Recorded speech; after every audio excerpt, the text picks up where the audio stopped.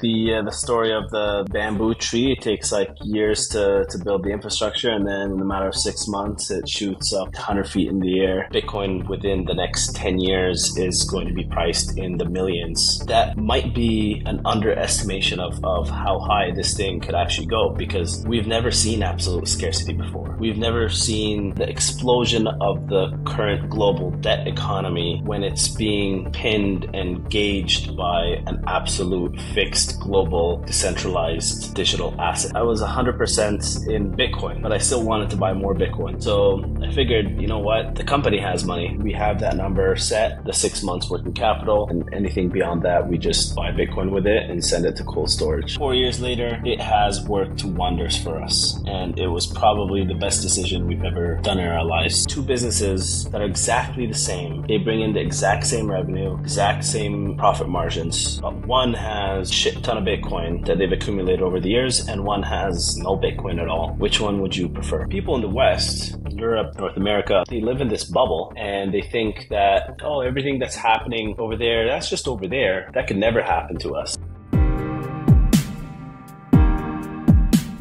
Before we get started, for the people that don't know Tahinis, like myself a little bit because I'm in Europe, what is Tahinis? What are you doing? How big is it?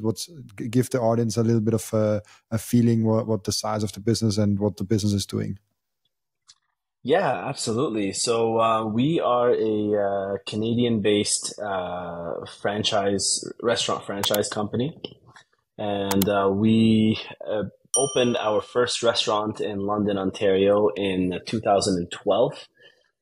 From there, we started slowly building the infrastructure of the franchise system. We expanded to 2 locations, then 3, then 4. In the year 2020, we were at 3, and now we're at 44 locations nationwide. So we got 44 locations in Canada across the country. So it's kind of like the story of the bamboo tree. It takes like years to build the infrastructure, and then in a matter of 6 months, it shoots up like 100 feet in the air. So that's kind of the story of the company. We serve Middle Eastern / fusion food. So we make mainly shawarmas, but we've also found a way to infuse other cultures into our food. So for example, we have like a butter chicken shawarma, which is like, Indian cuisine and Middle Eastern cuisine infused together. We have Jamaican jerk shawarma. We have like crispy chicken shawarma sandwich, right? Shawarma poutine. So we figured out a way to infuse other cultures, and which makes us unique, and which gives us the ability to create food products that are only exclusive to Tahinis and no one else, which is one of the reasons why people love our food. And and then in the year of 2020, we made a very bold move to put the company on a Bitcoin standard by putting our entire cash reserves into Bitcoin at that point. And then fast forward 4 years, here we are today. Really, really cool. I love that. By the way, I just got hungry. Probably some viewers, you can grab something for food. I will grab something later. Maybe we can do Anytime. A second round in a restaurant someday. Would be a cool interview. Why did you decide to do Bitcoin standard? Although 2020 is an interesting time because probably at your place, restaurants also were forced to close down. It's an interesting place to start with your Bitcoin journey. How was that time in general, and why did you then decide to put Bitcoin on your balance sheet? Yeah, so it was an interesting time for us, actually. So when 2020 hit, we were fortunate enough to be one of the businesses that wouldn't be forced to close down.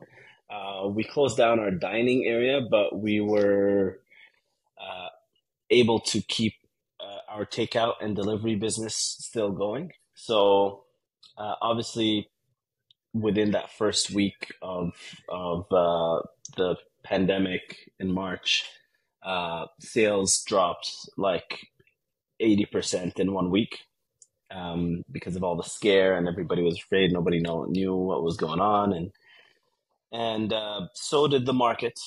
And I was at the time a participating market player, and I had a lot of dry powder in my arsenal. So I decided to deploy that capital into just everything. So mainly stocks. I put a lot of money into stocks, and then I just decided to put a little bit of money into Bitcoin as well. At that point, I've heard it multiple times. I didn't really know what it was, but I just said, why not? But then after I bought it, that's when the real journey started. I feel like that's where most people's journey start, is after you buy it and then you start studying what it actually is deeply. Uh, you then, well, I after that I just got hooked down the rabbit hole, and it was like a 3 month obsessive phase of just consuming and learning and reading everything I can about Bitcoin. And then the more I read, the more I learned, the more books I read and podcasts I listened to, the bigger my allocation personally was. So I kept and I ended up like selling all of my stocks, just buying more Bitcoin with it, until it was just, I was 100% in Bitcoin. And at that point, I was out of money, but I still wanted to buy more Bitcoin. So I figured, you know what? The company has money, and we have been saving some money as a treasury in the company. And I talked to my partners. I was able to convince them to put that money into Bitcoin, and it was there was some debates going back and forth, and then Michael Saylor came out with his announcement when he did his first buy. Um, I can't remember the amount. I think it was like 125 million or something like that. And that announcement was what pushed us over the edge. And we said, you know what? This is the right move to do. So we jumped all in like a week after Michael Saylor announced his buy. And we've been just buying ever since.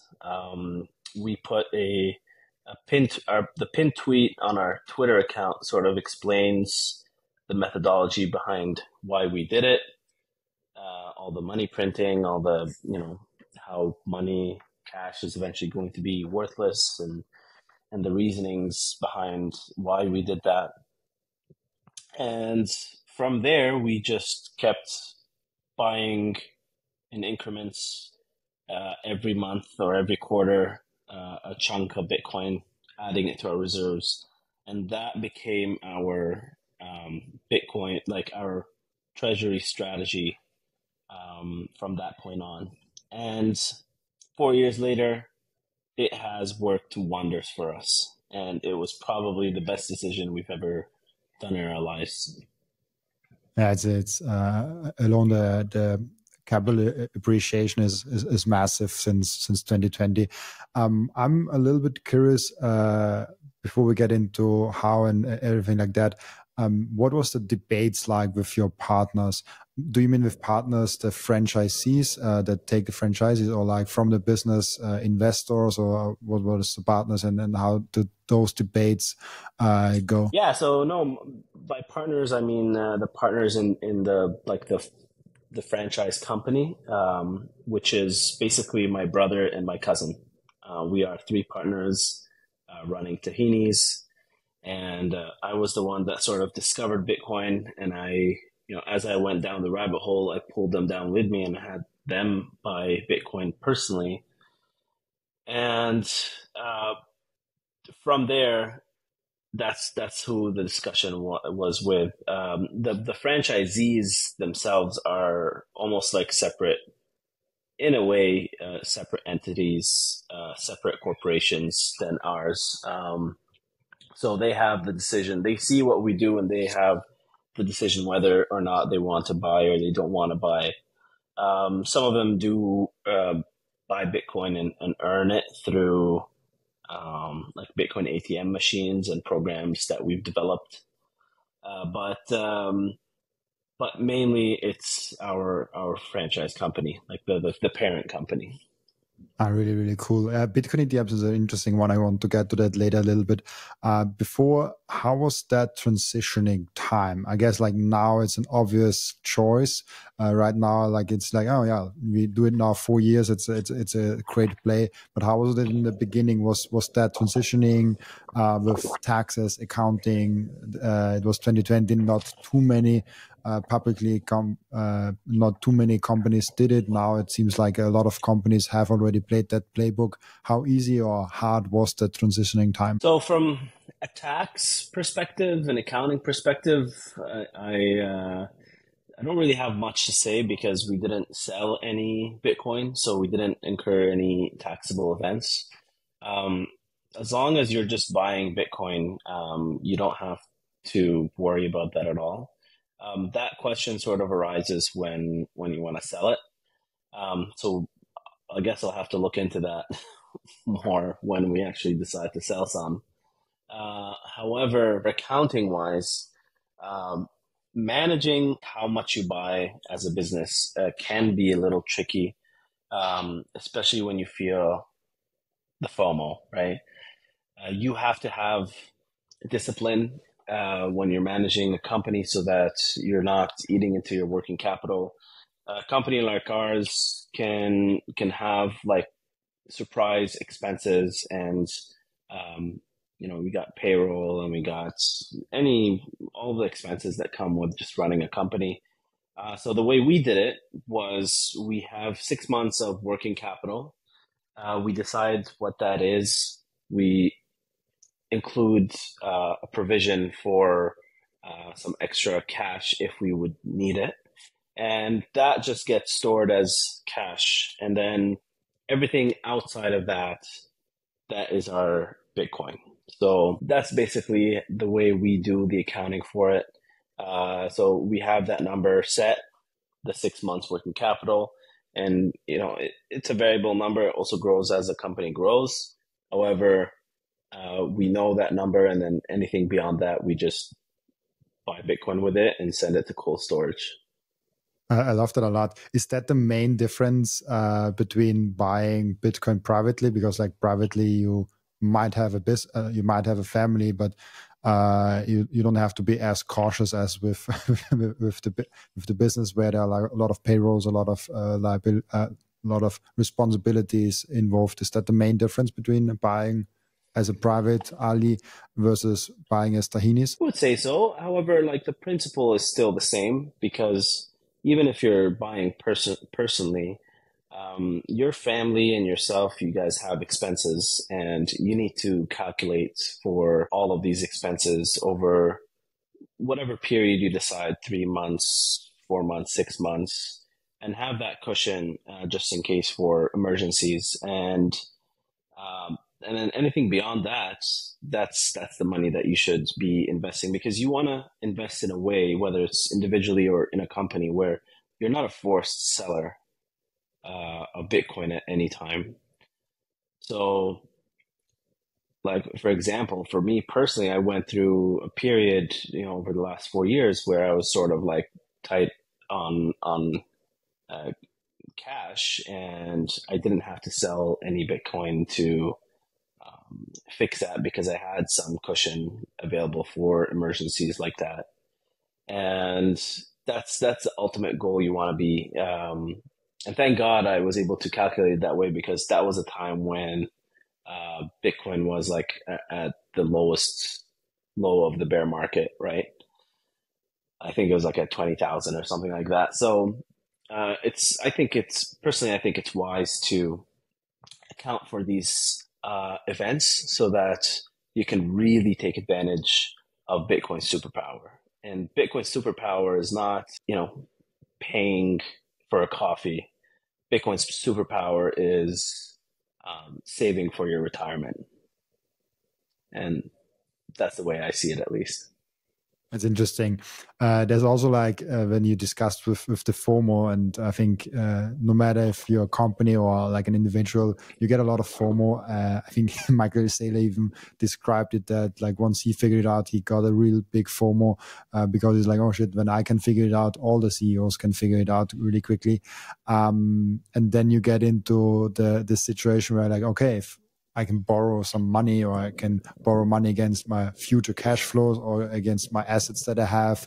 Then I can buy Bitcoin now if it shoots up the next few years. How do you see that? Like, how do you think that's a good decision, whether it's from business perspective or private perspective? Did Tahinis ever consider that or do that? I mean, Michael Saylor, I know, does something that's over my head what he does with the notes and with the loans. Like, I have no clue what he does. I just see that he stacks more and more Bitcoin. But how do you think about that powering topic as a company or as an individual? I mean, Michael Saylor talks about that very eloquently. I think if you believe in something and if you love something enough, you can figure out a way to take smart leverage, and that's the key word here is smart leverage, and use it to buy Bitcoin. So an example for smart leverage is, taking a fixed loan, a fixed rate loan from the bank through maybe like putting your company or your home as collateral. Rather than taking a credit card loan that's like 30% and could go up with the increase of interest rates, or a loan that could be margin called if things hit the fan and you end up being a forced seller at the worst possible time. That's where people get wiped out the most. So we try to stay away from these things. Partly because not comfortable with the risk at this stage of our company. We have a lot of families to take care of. We have a lot of responsibilities. We believe in Bitcoin 100%, but we're trying to just be more conservative from that end. Personally, though, it's a different story. So, yeah, I mean, I think it's a good idea if you're playing it smart and for the long term. But for your business, it really depends on your tolerance risk and your confidence in that strategy. Probably also a maturity of the business question, like MicroStrategy has already proven so long that they can have the cash flow and they have such a big business model with so many different diversifications. So like that's a way easier plan, and also there are like 50 accountants and tax consultants that have through that decision, which is Exactly. Yeah, that's a very good point because with a small business like ours, there's a risk that our business can go through a tough time, and we wouldn't be like, if we would take a debt that we wouldn't be able to service at a tough time, it could be catastrophic for a small company like ours. Where Michael Saylor's MicroStrategy was a stable cash cow that was generating income at a steady base with a small increase year over year, but nothing too risky about the cash flows. So that's something else that you're absolutely right should be into consideration when you're making a decision like that. now to the fun part. You said that buying Bitcoin or like putting Bitcoin on as a reserve asset, like on a balance sheet in 2020, was an amazing decision for you and for the company. Why is that? Like, what did Tahinis gain from that? Yeah, so I mean, you can just open the chart if you guys are watching or listening to this podcast. Open a chart and look back to the year 2020, August and before August. Like Bitcoin was at $10,000 ish. at that period, and now it's at almost $60,000. Uh, the this thing is crazy, and I'm of the belief that this thing will continue getting crazier and crazier because it's just math, right? It's when you really study it and go down the rabbit hole, you realize that uh, absolute scarcity has never been invented before, which means we still don't understand how massive this thing truly is, right? Um, Jeff Booth, which is a friend of mine, gives an example of how people don't understand exponential change, right? And he gives an example of like if you bring a A4 size of paper, right? And this paper, you can only bend it like 11 times before it gets too hard to fold. But theoret- theoretically, if you could fold it 50 times on itself, how high would that piece of paper be? And he was saying most people answer like, maybe from here to the ceiling or this much or whatever. And the true answer is from here to the sun. And I think that is how we should look at Bitcoin. We don't truly understand how big this thing can get. As bullish as I am, I think Bitcoin within the next 10 years is going to be priced in the millions within our lifetimes, right? Uh, that is might be an underestimation of how high this thing could actually go because we've never seen absolute scarcity before. We've never seen the explosion of the current global debt economy when it's being pinned and gauged by an absolute fixed global decentralized digital asset. So when you just start thinking about these things, and you say, oh yeah, it could be priced in the millions within 10 years, it could be priced way more than that, and that is what's going to protect you, your family, your business, your organization, and uh, probably your grandchildren as well, right? We live in a time where people are getting screwed by central banks, and let's be honest here. That's been happening for uh, centuries, and it's nothing new, and will continue to happen for the future until we die and until our grandchildren die. And up until this moment, up until 2008, there was nothing for the regular folk like you, me, everyone, billions of people all over the world to fight that, to stop governments and central banks from stealing from us to go fund wars and whatever they want to fund.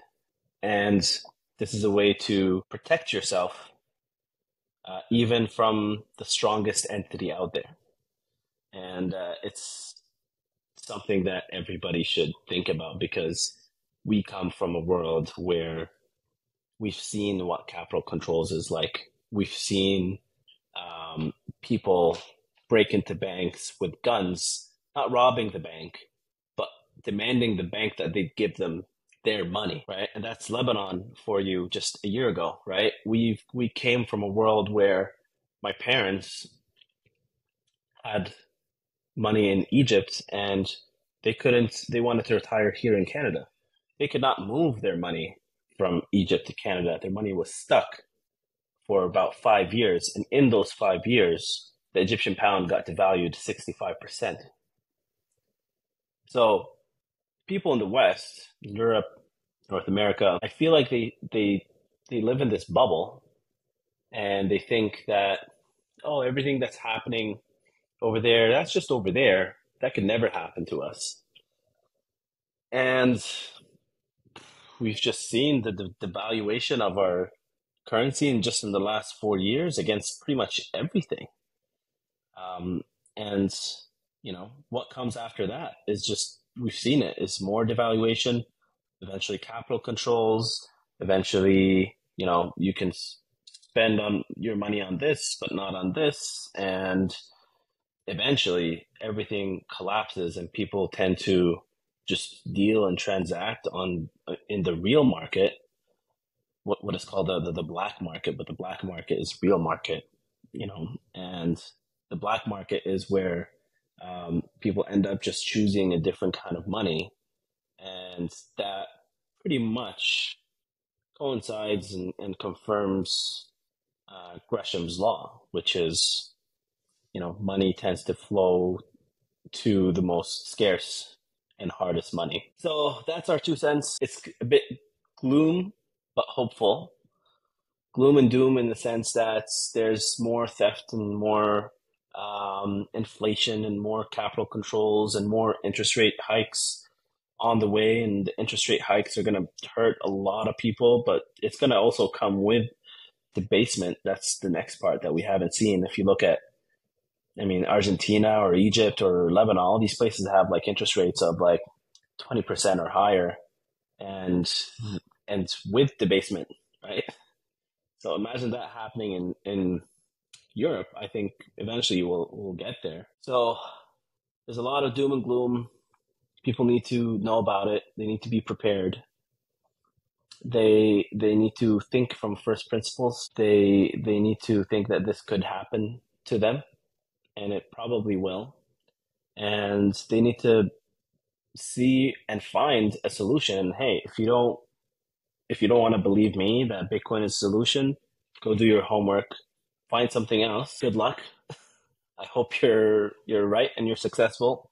I found Bitcoin. We've all found the Bitcoin community has been screaming this, for years, for decades. And some people were just got here earlier than others. And if you're going to be, if you don't want to believe that, good luck to you. And I wish you all the best. If you watch or listen to my podcast on a regular basis, I guess you already bought some Bitcoin. And now the most important step is to keep the Bitcoin. Keep them secure in a hardware wallet. My personal recommendation for hardware wallet is the BitBox. It's super secure. It's simple to set up. It's also a perfect gift for a friend who has still their Bitcoin on an exchange. And you can get a 5% discount with the code Robin at the checkout. Visit bitbox.swiss/Robin to get your BitBox. And if you really want to bulletproof your self-custody setup, your security setup, and maybe even your citizenship setup, you have to talk to the Bitcoin Way. If you go to the bitcoinway.com/partners/Robin, you get a 30-minute free call where you can dive deep with them if your self-custody setup is secure, if your citizenship is secure or maybe might be improvable, or your digital footprint in general is secure. They are the experts in cybersecurity, in Bitcoin self-custody, and how to be a secure, sovereign individual in general. And last but not least, I have something completely new for you guys. I partnered up with Coin Vigilante. This is the most beautiful Bitcoin timepiece that I ever saw created by anyone. Look at that beauty. I love it so much. Coin Vigilante made a perfect Bitcoin watch. That's the perfect, subtle, elegant way to go out there and show that you are a Bitcoiner. And that watch brand is Bitcoin only. Make sure to check out the link in the description for those amazing Coin Vigilante timepieces. Those watches are amazing. I love them so much. It was really hard for me to pick the one that I want to have because there are a lot of great options. I went with the new transparency edition. They are all limited, so grab yours. Those will not be available for a long time, but there will come new models and new amazing designs along the way. It's interesting because I think you have an amazing insight in like what that could bring for small businesses. Let's make that experiment what do you think happens to small and medium-sized businesses when they just operate in the fiat system, or maybe even with your restaurant franchise? What would have happened to Tahinis without Bitcoin, and why do then businesses struggle so much? We'd just be a lot poorer, right? Uh, Eventually, like, there's a lot of people that say, "Oh, Bitcoin fixes everything." Bitcoin is not gonna fix your business skills. Bitcoin's not gonna fix your marketing skills or operational skills, or your financial accounting and management for the company skills, right? It's not gonna make your company successful, but it'll give your company capital, and capital is a source for which you can use it to do anything. You can use it to hire experts. You can use it to buy assets to the company. You can use it to buy technology to the company. You can use money for anything. So if you want to have two businesses that are exactly the same operational wise, they bring in the exact same revenue, exact same profit margins, but one has a shit ton of Bitcoin that they've accumulated over the years, and one has no Bitcoin at all. Which one would you prefer? Easy choice. I definitely Yep. one with the Bitcoin. Absolutely. Did you orange pill also already other businesses and founders, and how does it go? I'd like to think so. I feel like we've influenced more people online and on Twitter than in actual real life. Um, we've orange pilled almost everybody in the Tahini's headquarters. Um, so all of our employees and all stuff like that, we do incentive programs within the company using Bitcoin, right? So when we do contests and parties and games and like achievements, when we want to reward achievements, we usually use Bitcoin to sort of reward that, and then over time we started doing that like in small amounts, and it's small amounts like $20 in Bitcoin here, $20 there, like little things like that. Over time, you see, I see like all the employees, they come up to me and they're like, Ali, like my Bitcoin's now this much, my Bitcoin's now this much. And it's pretty awesome to watch. Um, I think just from experience, like giving people Bitcoin is one of the best ways to orange pill them. It doesn't work every time because some people lose it, unfortunately.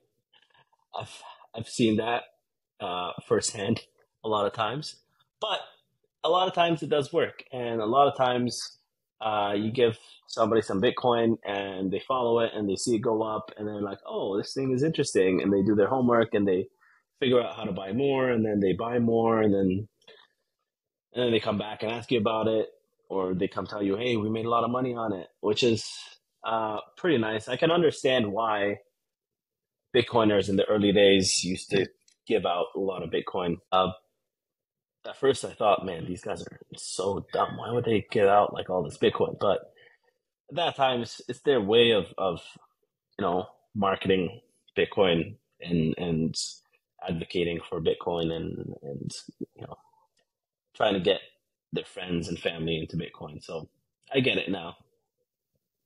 Yeah, it's interesting. I asked 2 days ago Max Kaiser if he's regretting giving away Bitcoin, because he did it from like 2011, 12 onwards, where like Bitcoin was like you could give away to a friend like 1,000 Bitcoins and it would not really make a difference.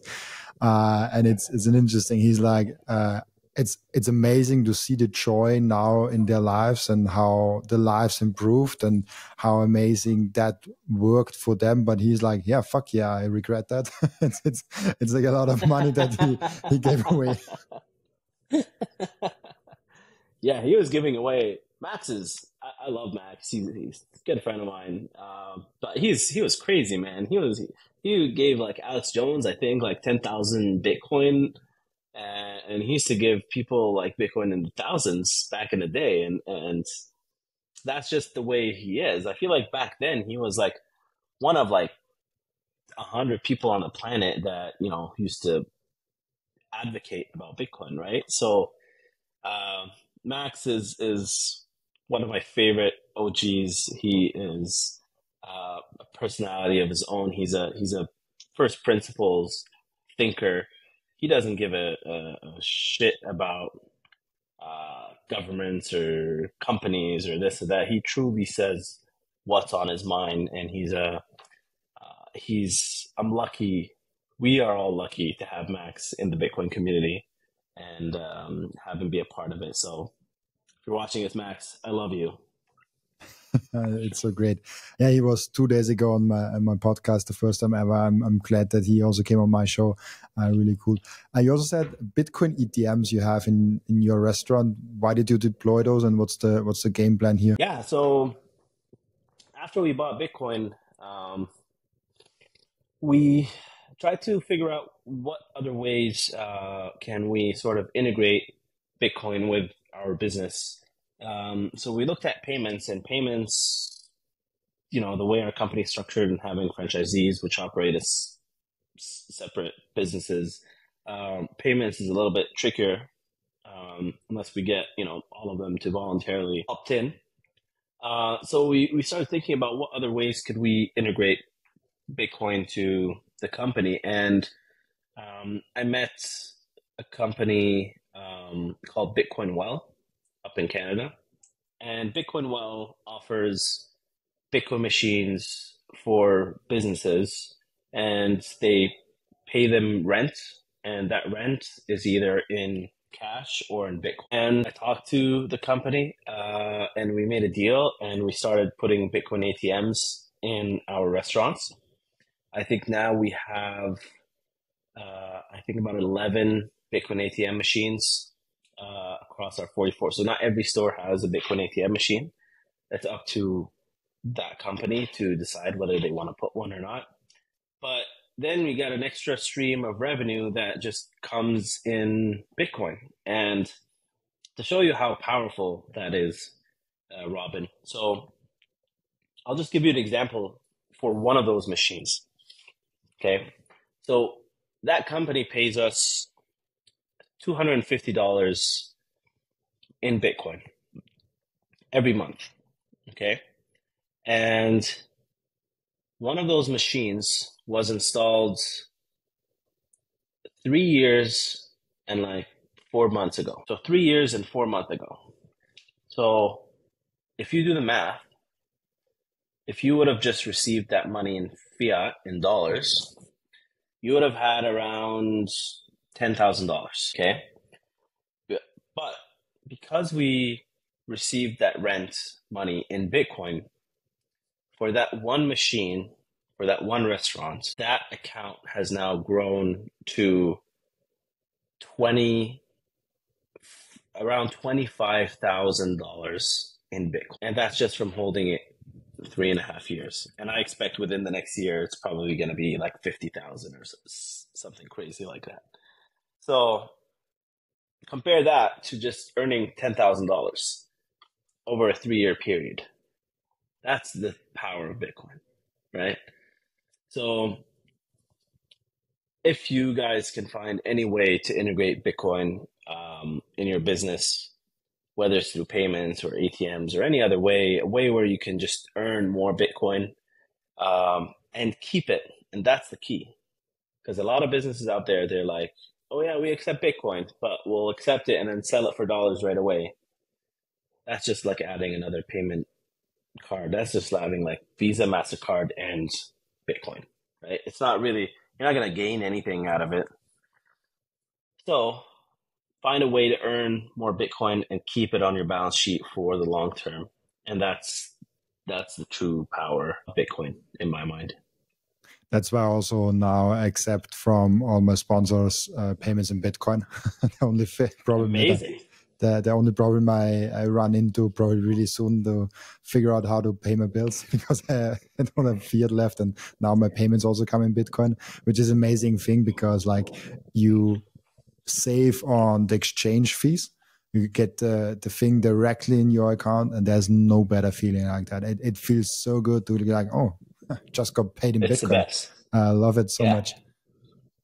Really it's the cool. best. And Bitcoin payments, you said, is not possible because of the franchisee model. So basically, all the franchisees would have to opt in the payments model. So no Tahinis that accepts Bitcoin right now.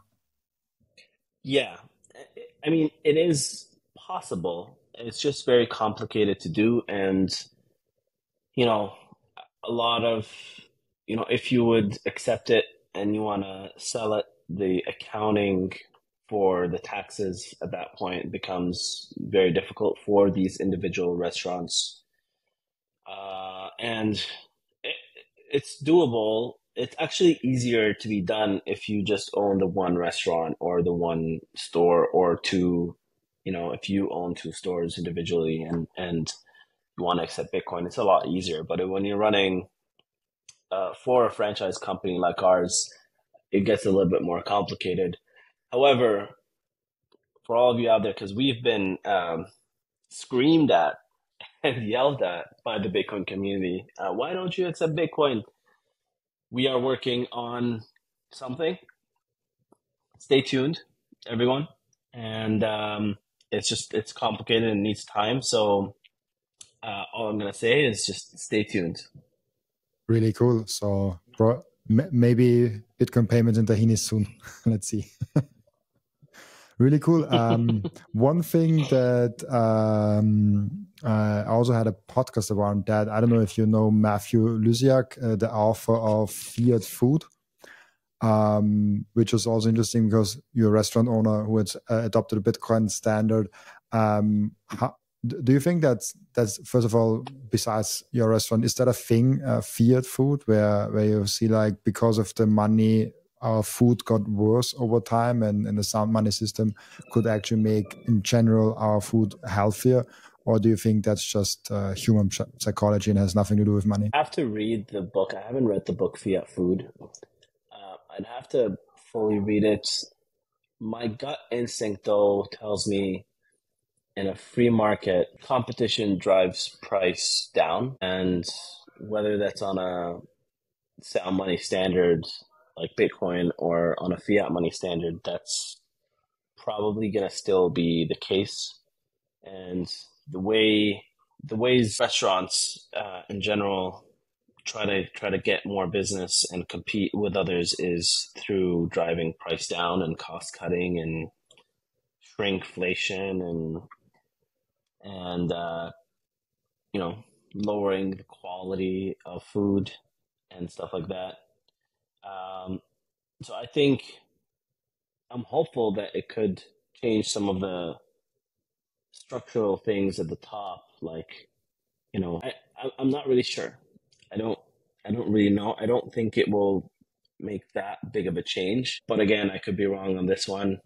I'd have to read the other side and see what the other side is saying before I could really give an opinion. But as a guy who runs a food company, we try. So, like I said, there's the ways you compete in food is mainly through price. You'll see companies do campaigns beyond, and behind those campaigns are like $5 meals and $4 meals and $2 sandwiches and this and that. That's how they compete. And I know this because we took a decision to sort of try to compete on the other side, on what you get side of the equation, because you can compete on what you pay side of the equation, or what the customer pays, and you can compete on what the value the customer gets. So we've decided to go to attack the value of what the customer gets through great customer service, um, little touches on the food, little touches on the brand and the way the brand is being portrayed, and and all of these little things in the packaging and the little things we do for our guests, whether it's thank you notes or a nice smile or or just making them feel good. And this is the approach that we've chosen. However, most people in the industry choose the other side, and eventually that drives all the bad food habits in our industry. So it could be, but I don't think so. It's interesting. I definitely can recommend it. Co-author is also Seyr Moose, Fiat Food. It's an interesting read, and can definitely recommend it. But I do think so, because I think in the Bitcoin community we have a little bit the tendency of like, oh, Bitcoin fixes everything, and I think that's a little bit too extreme. Bitcoin fixes money most foremost, and money is so fundamental to our lives that yes, it touches a lot, but humans are still humans, and the psychology and these things play into a lot. Now we come to the end routine of the podcast, where we have two questions. The first question is always the same question for every guest. What can we learn from you besides Bitcoin? I'd say I'm pretty good at I'm the chief marketing officer for the company. Um, I would say I'm pretty good at marketing. So, I mean, if you want to, just as a short answer, if you want to see the results of some of the stuff that myself and my team have done, just go to our YouTube channel. And we were able to, through creativity and creative marketing tactics, we were able to amass around 3 million subscribers for a small food company. That is more than McDonald's, Chipotle, Chick-fil-A, and Burger King combined. So um, that's pretty cool. I think um, I can. I think, if you want to. I don't want to like keep talking about what we do, but it's very complicated. But I make it look kind of simple with the results. So go check out our YouTube channel, and while you're at it, give us a subscribe and check out our stuff and see how we were able to do that. And check our shorts section. That's where most of our work has gone, and also TikTok and all the other avenues. And so yeah, that would be a good one. That's a really impressive. I also saw the YouTube channel. I was like, wow, that's a big YouTube channel for like it's like something you would expect from like McDonald's or Burger King, from like a established really big business, but like you're doing an amazing job in promoting Tahinis. Really, really good. Loved it a lot. Now Thanks, our Robin. second question of the end routine. The question comes from the previous guest, and the previous guest gives the question to the next guest without knowing who the next guest actually is. And the question is, what's the difference between Bitcoin and a living organism? Difference. Wow, that's a that's a deep one. I I think Bitcoin is like if you were to compare it to a living organism, it would be similar to comparing it like to plankton in the ocean, or ants, or insects, something like that, where it's built in a way, the structure is built in a way where you could throw a nuclear bomb in the ocean, in the most dense plankton part of the ocean, and you wouldn't affect like 0.05% of all the plankton in the world. Or if you drop a nuclear bomb on an area that's filled with ants, for example, you still wouldn't kill all 0.01% of the ants of the world, right? I think it's comparable to something like that, and basically indestructible through decentralization and infrastructure, and no, there's no one central point of failure when it comes to ants, right? So I think that's a good way of sort of comparing them to each other. Really, really cool. I loved it a lot. Thank you so much, Ali, for being on. I already you already shouted out your YouTube channel. Is there any other way they can reach out to you and find your stuff? Wait, do I get to ask a question for the second person? Yes, I usually do it offline, but you can do it right now also. Okay. Okay, we'll do it offline. Perfect, Okay. perfect. Yeah, so other than that, we make pretty good food, guys. If there's a Tahini's, sorry about that. If there's a Tahini's near you, come be our guest. We'd love to serve you some amazing food, and we'd be honored to have you as a guest. Um, for all of our for all of our Bitcoin updates, and the platform where we talk about Bitcoin is Twitter. We don't talk about it on the other platforms. So if you want to learn more about our Bitcoin journey and learn more on how we did it, follow us on Twitter at The Real Tahinis. And we love you guys. We're doing this to try to help people. Our business is revolved around making people happy. And I also like to try to make people safe financially while I'm at it. So that's it. Nothing more. Perfect. Thank you so much, Ali, for being on my show. Also, thank you so much for everyone that is watching and listening. As always, I'll be back tomorrow with another episode. Bye-bye. Take care.